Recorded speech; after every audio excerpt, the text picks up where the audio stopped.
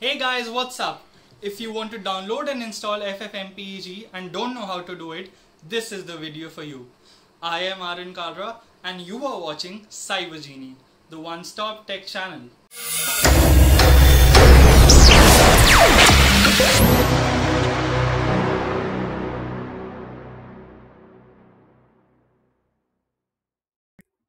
First of all, you need to download the software for installation. I have already provided the link for downloading the software in the description of this video. So I paste the link bit.ly/ffmpeg drive, which is this drive. Yeah. You will be provided a Google Drive link to download the FFmpeg software. Just click on download and further the screen will load and you can click on download anyway. The download will start instantly. Specify the save location. Here I am saving it in my Cyber Genie folder. And as you can see, the download has started. I will be pausing this video until the download is complete. The download is almost complete. There it is. Just click on show in folder. And then before extracting the file, I would suggest you to go to local disk C and create a new folder. The name of the folder, one second. I just lost it. Yeah, here it is. The name of the folder should be FFmpeg. Now what you need to do is you need to copy the downloaded file into this folder.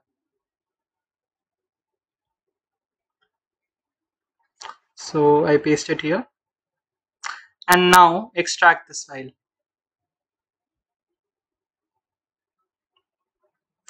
Once the FFmpeg file has been extracted, you just need to navigate to this PC and right click on it, opening its properties. In this PC properties, you will find an option called Advanced System Settings. Click on this option and then further go to Environment Variables. Here you have an option to create a new environment variable, and that is what we are going to do. So we need to click on New. The variable name for this environment variable is path, and we can browse to the bin file of the FFmpeg folder we just extracted.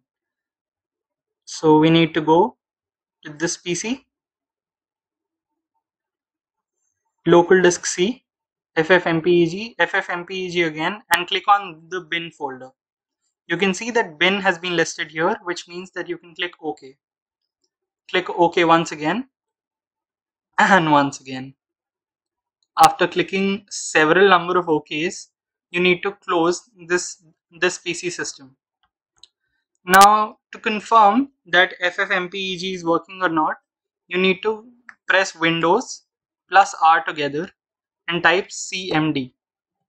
This will open the command window, and here you need to type FFmpeg again. Now if you get a screen similar to mine, then FFmpeg is installed. But before closing the command prompt, you have to do one thing, which is smash that like button if you found the video helpful. And for more helpful content, subscribe to my channel and don't forget to turn on the notifications. When you guys subscribe, it motivates new YouTubers like us to create more quality content for you guys. And that's it for today. Thanks a lot.